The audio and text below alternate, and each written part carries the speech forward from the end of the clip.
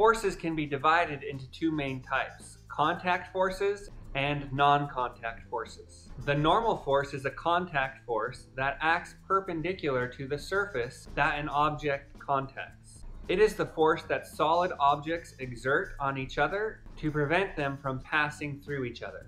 For example, a book resting on a table is held in place by the normal force. An applied force is any force that is applied to an object by a person or another object.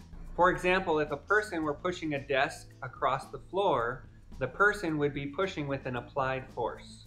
Friction is a force that is applied by a surface when an object moves across it or makes an effort to move across it. Friction will always be in the opposite direction of the motion.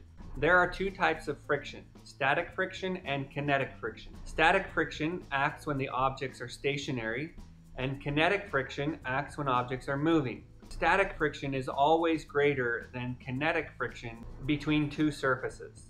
Air resistance is a special type of friction that acts when an object is moving through air. Tension is a force that is transmitted by ropes, cables, or string. The direction of tension is always acting along the direction of the rope, and it acts equally on objects at opposite ends of the rope. The spring force is exerted by a compressed or stretched spring.